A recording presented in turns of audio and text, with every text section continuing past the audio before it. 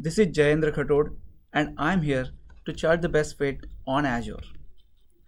In today's episode, we will pick up another Azure service and try to deep dive, as usual, into the pricing and sizing aspects so that you can create the most optimized consumption plan for your customers.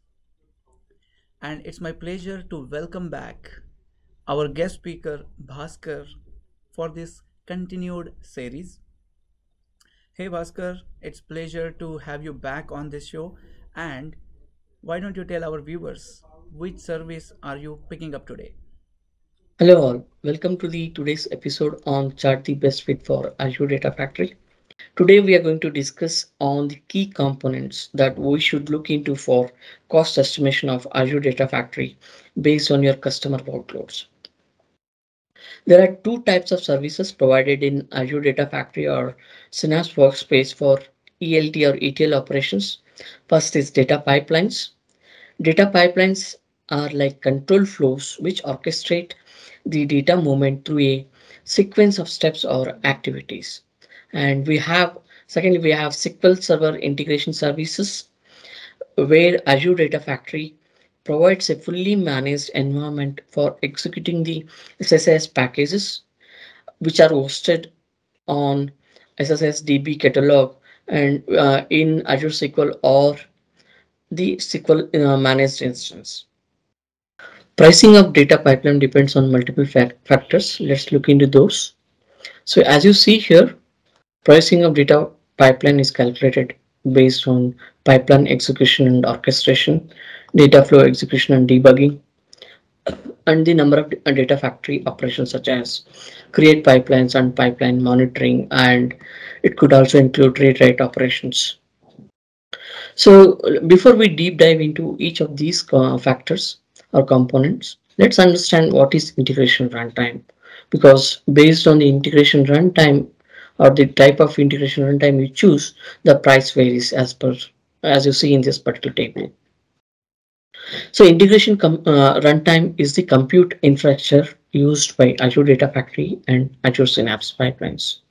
Azure integration runtime is the fully managed compute to natively perform data movement operations and dispatch data transformation activities to different compute services like Databricks, SD Insight, etc. And we have a Azure managed VNet integration runtime where it's the same Azure integration runtime but provisioned with a managed virtual network, and it uses private endpoints to securely connect to these supported data sources. Next, we have a self-hosted integration runtime, which is again the compute infrastructure hosted in an on-prem or Azure VM on a private virtual network, and where the data factory or Synapse pipelines uses this infrastructure to provide data integration capabilities across different network environments. And it also helps to securely transfer your data from on-premises or private network. So let's look into each component here in this table.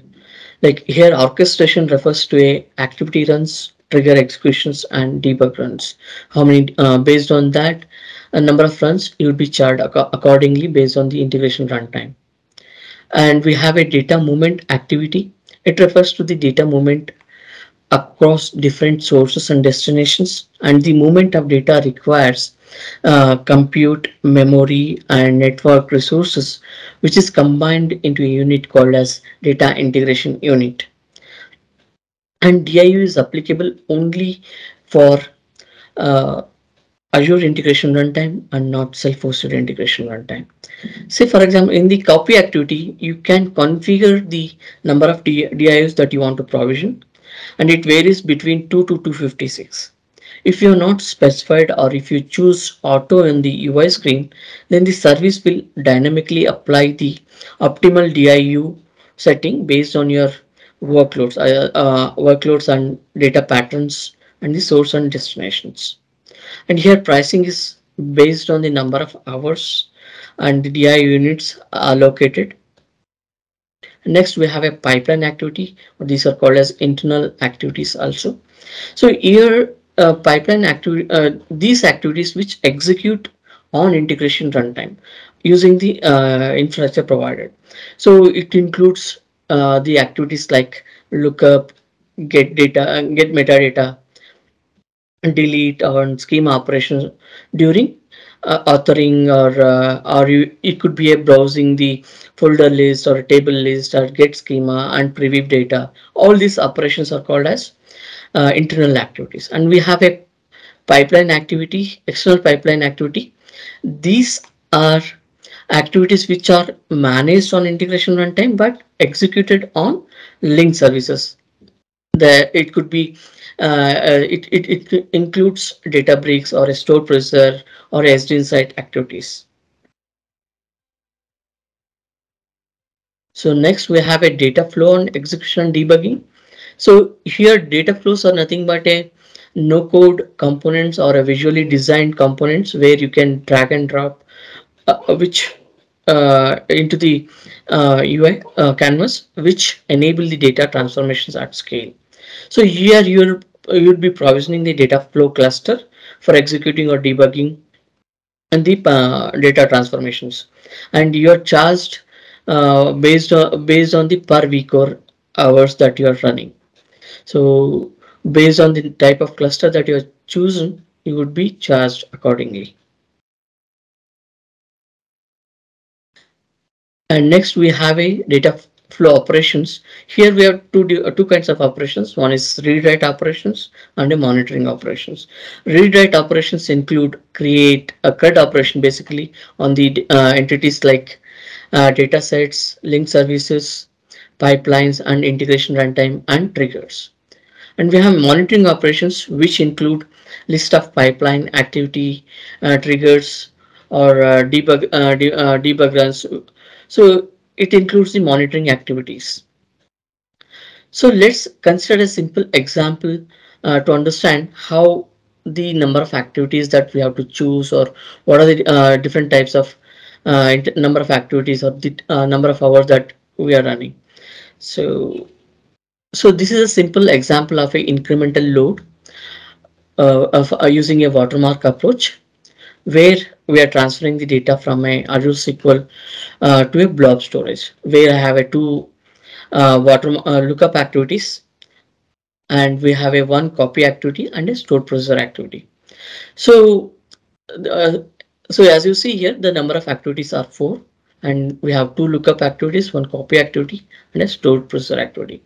Say for example, if I consider for one pipeline, if I'm running, so the number of activity runs should be 4 based on this particular pipeline, and we have two lookup activities, and if I assume it takes 2 minutes to run, then it would be 4 minutes. And if I consider store processor activity, it takes 2 minutes, so the number of hours, or it would be 2 minutes. And copy activity would be consider copy activity or text for data movement between source to destination is 10 minutes. So these are the assumptions that I have made. And consider if I uh, do this for execute the same pipeline for 30 days, then it would be 30 into 4, that is number of activities would be 120 activities, and 30 into 4 minutes, that would be lookup activity would take 120 minutes. And we have a short processor activity which is 30 days into 2 minutes, which is like 60 minutes. And we have a copy activity which is running for 10 minutes, and if I consider it for 30 days, it would be 300 minutes.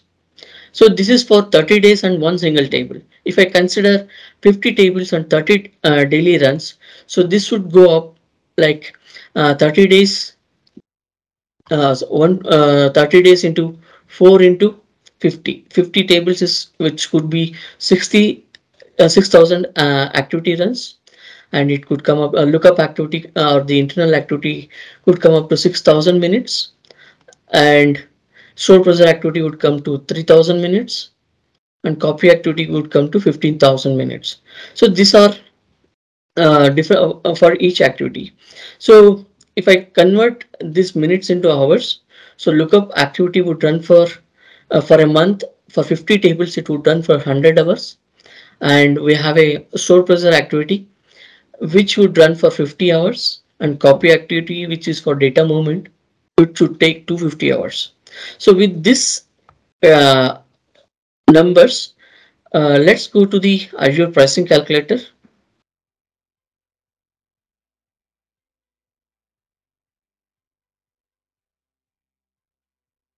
So this is the pricing calculator. When you go to analytics, and here you have a data factory.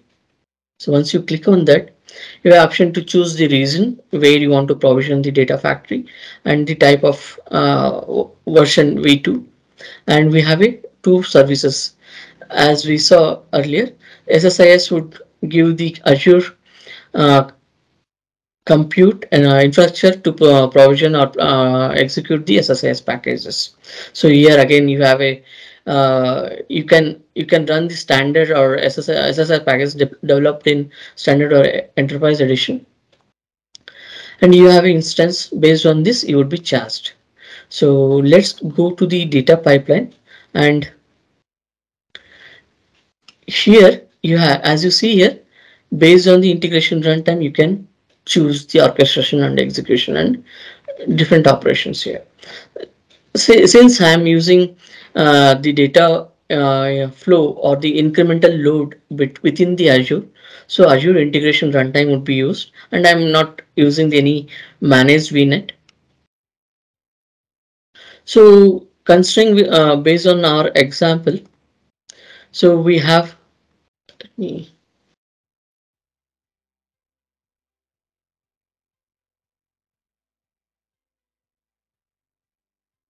so number of activity runs are 6,000.